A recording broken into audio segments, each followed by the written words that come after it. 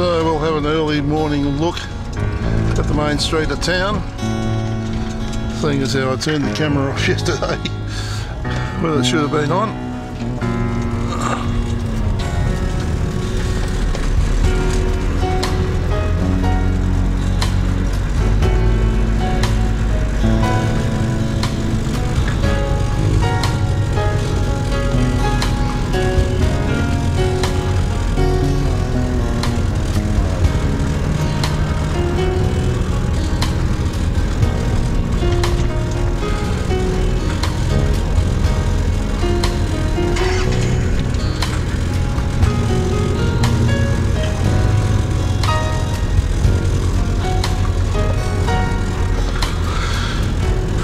Hotel that Brett set on fire. He reminded me of it last night. Turned the kettle on when he went out to put some stuff in his car. Came back inside and the fire alarm was going and they were jumping up and down at him. The kettle hadn't automatically shut off like it should have done. They were trying to blame him for it. He wasn't impressed.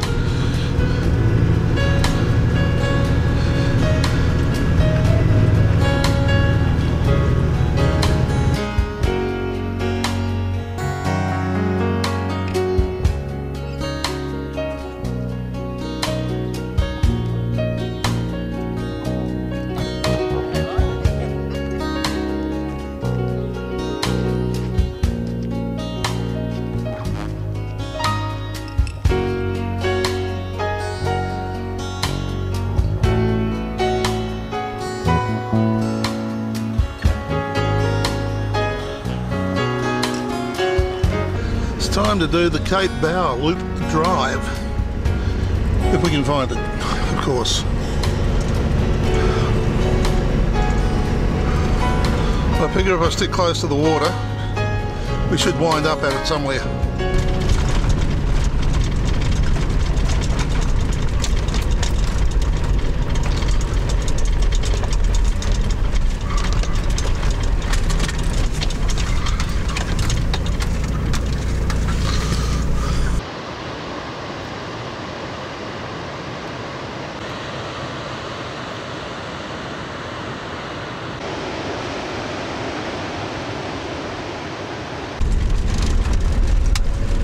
The walkways through sandhills.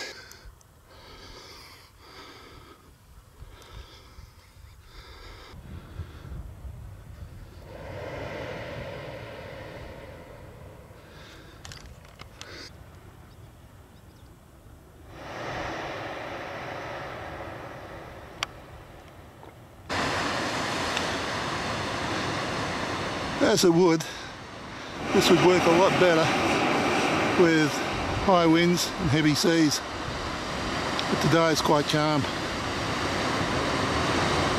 So these are the Whistling Rocks and the blowholes.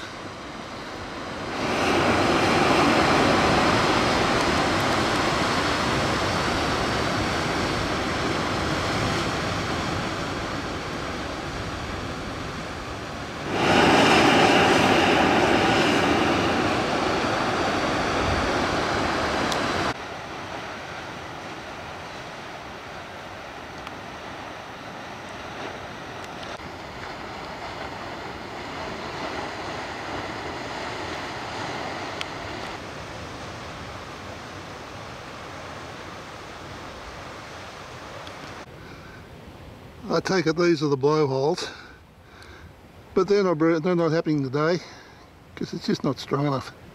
The wind and ocean really need to be working to get these things happening.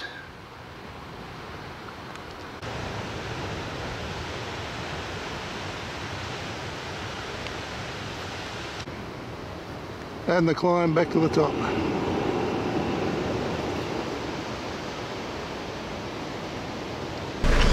Now that is hardly fair. This was the Whispering Rocks and blowholes. Works best on a rough day and a windy day. Well, it was neither of those. But the unfair bit is that I'm sure that the downward trek is about probably 250 metres.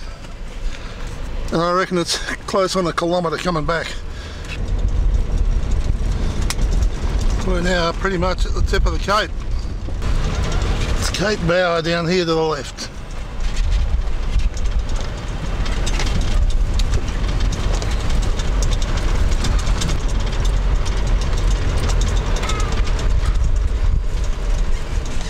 I've seen these signs before around the south coast, and of course I'll cross the Nullarbor.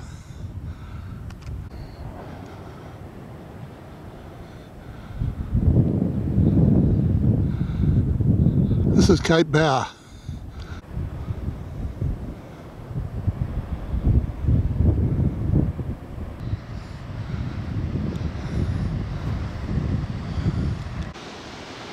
Just a reminder of what happens if you get too close and it falls in.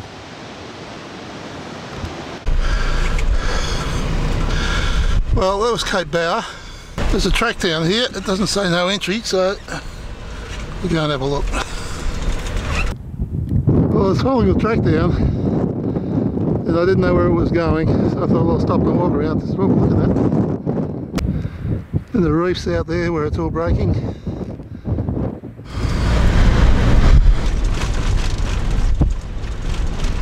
So now it's around the top of the cape and heading back towards Streaky Bay. So called by Matthew Flinders, I believe, because the streaky nature in the water with the seaweed versus the light green or turquoise sort of colour. Sort of like down there, sort of streaky.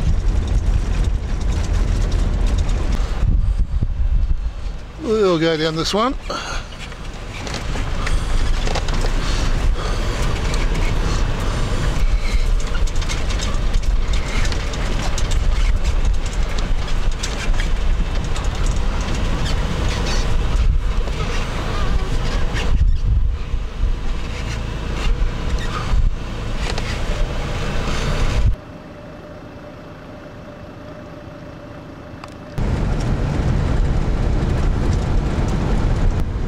And this is Streaky Bay as we come down to the turn off where we started this circle.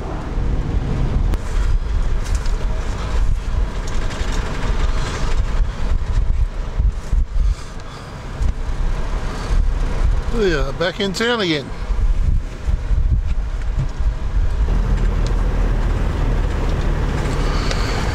And we got a ton of room here.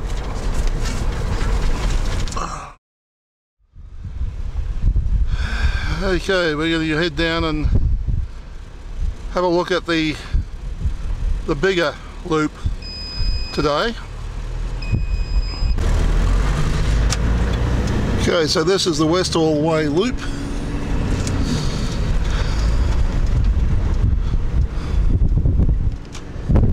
Let's see what we can find.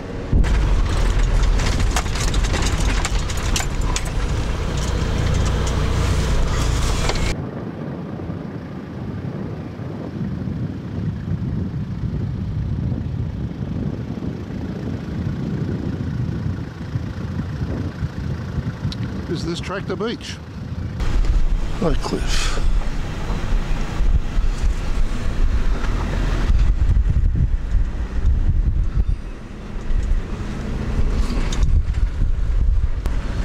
The sign says High Cliff, so we'll go and have a look.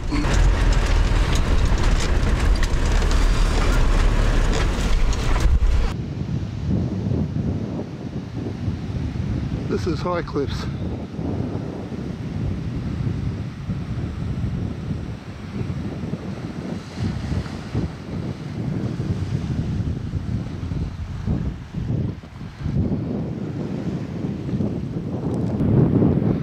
This is all the high cliffs. And the beach at the bottom, obviously.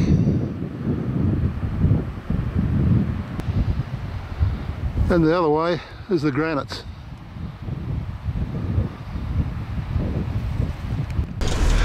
Yeah, there are four-wheel drive tracks going off here and there, but there's been some decent sized boulders put in their place to stop people going along them, so obviously they're trying to protect the dunes as much as they possibly can.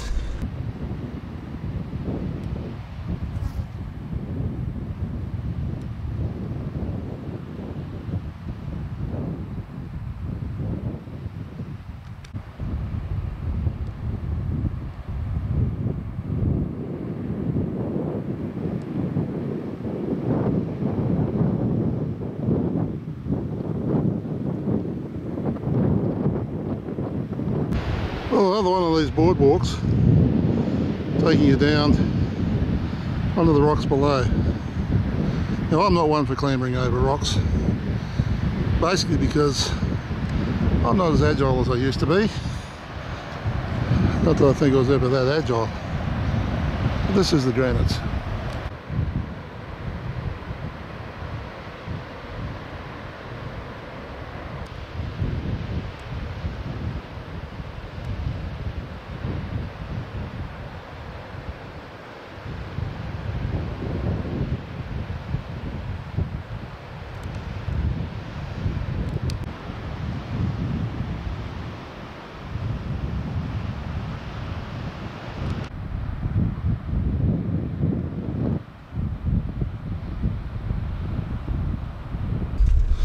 That is certainly a spectacular view.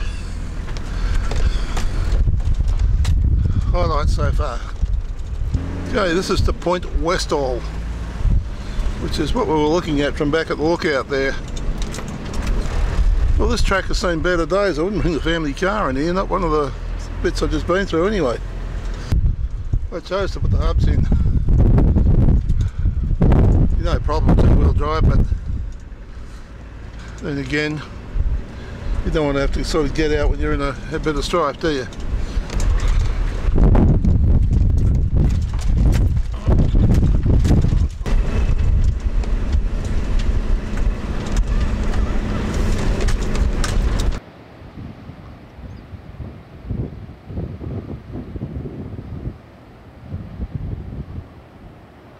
Cape Westall, or Point Westall, whichever it is. So we have another vehicle that's made the run down here.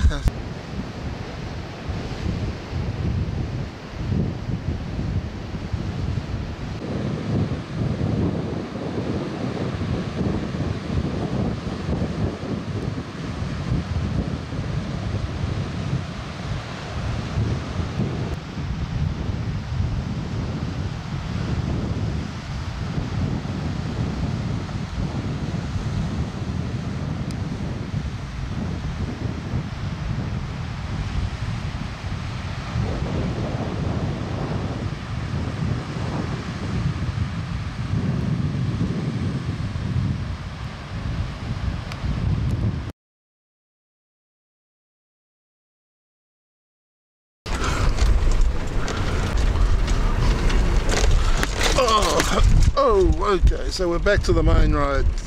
That was Point Westall. What a vista out there, eh? Waves breaking well out.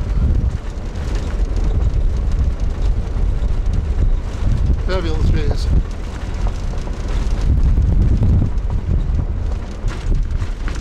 Smooth pool. Road may not be suitable for caravans. Oh dear, oh dear. Well, there's a look for you.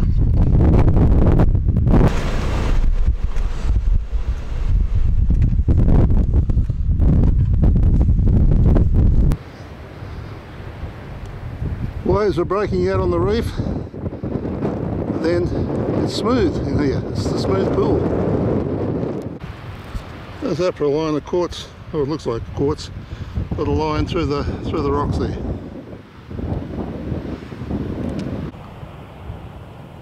Look at the waves running in different directions, across each other. And there's our pool down there.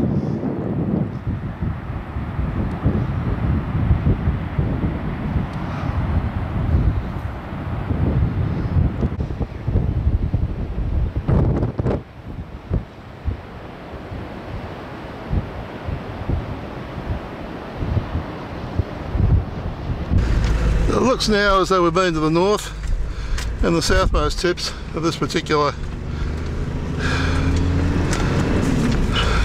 cape, if you like.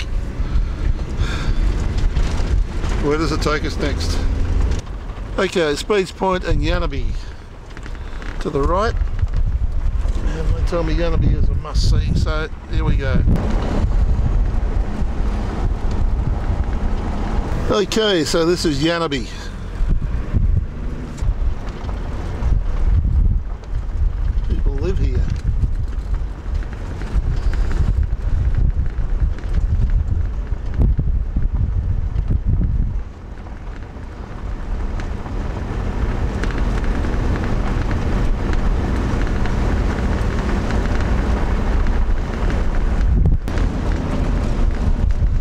Speeds 0.2 kilometres. Okay. Okay, Speeds Point, apparently you can camp here. It's an honesty box system.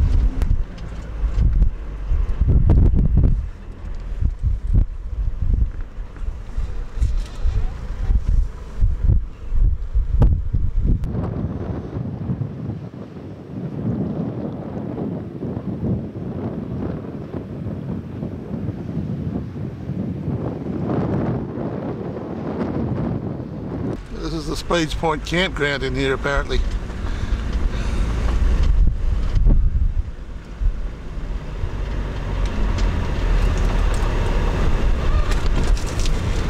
Camping fees apply.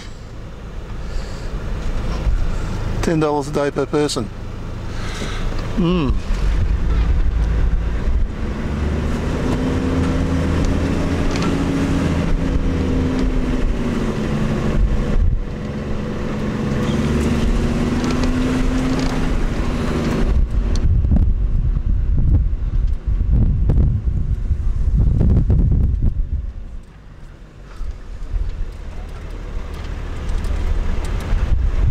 Fair room here.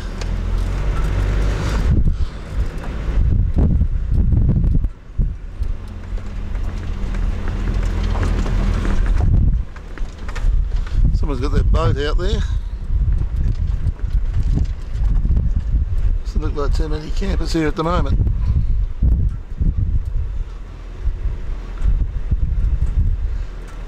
And hooded plovers nest on this beach. Oh, this is the campground.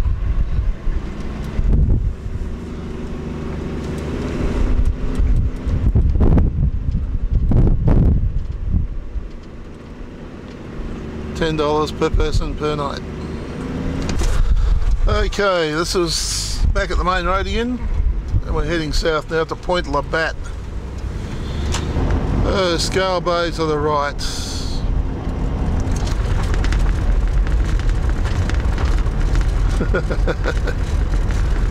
Oh, there's the ocean on our right. Okay, well we'll go up and do this, then we'll come back and then we'll do the din-din thing.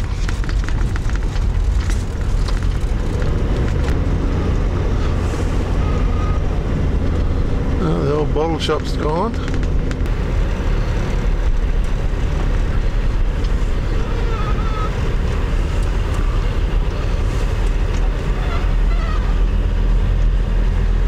This is the parade and the houses on our left face onto the ocean.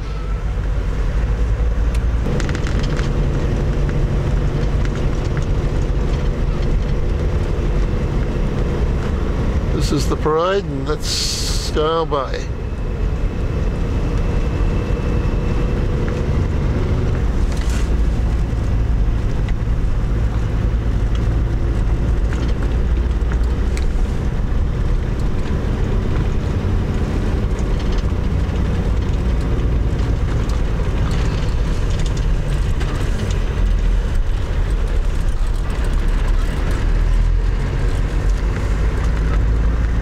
Well, I don't know where their shops are. This is the public toilet at Scale Bay. Camelot. This is the turn off to the Sea Lion Conservation Park.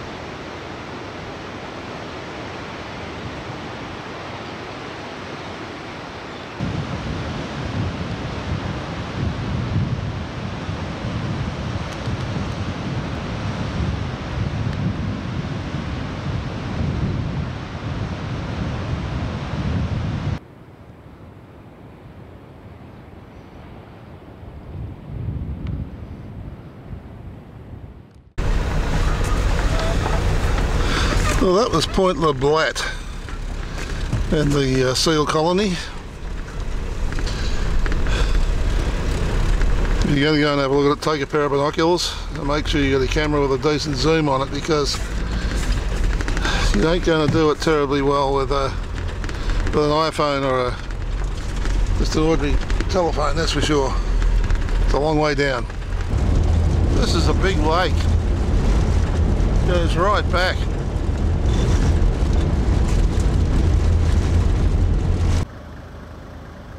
Yeah, this is it's a big lake on the, we're actually going around.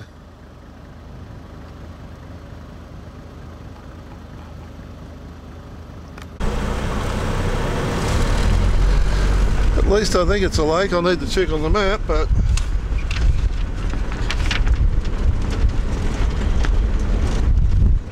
no, it's actually an inlet from Bauer Bay.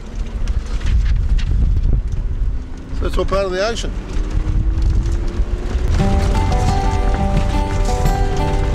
Hey.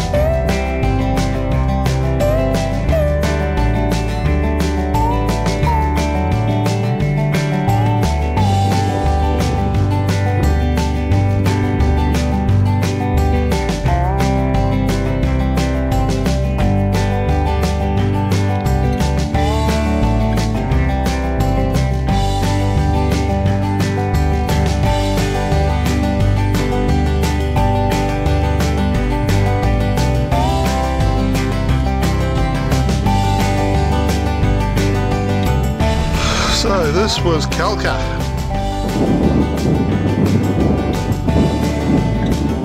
This is Murphy's haystack.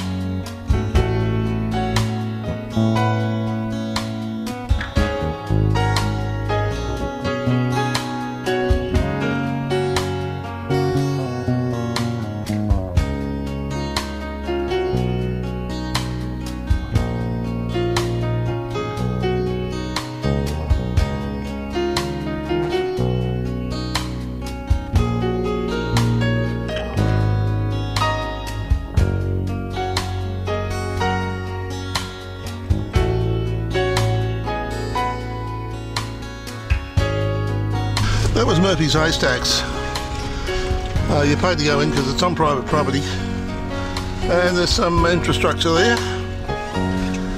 So $2 per adult, $5 for a family.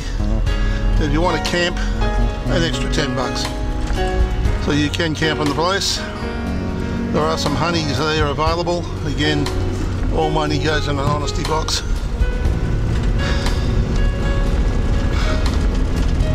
Quite an interesting phenomena. Okay, from here it's back to Streaky Bay. And it's 3:20 at this point in time, so we've had a pretty decent sort of day one way and another.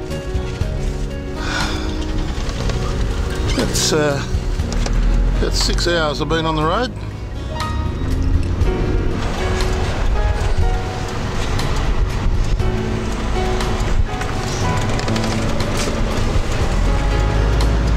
Okay, this is the Flinders Highway, and now we're heading back to Streaky Bay.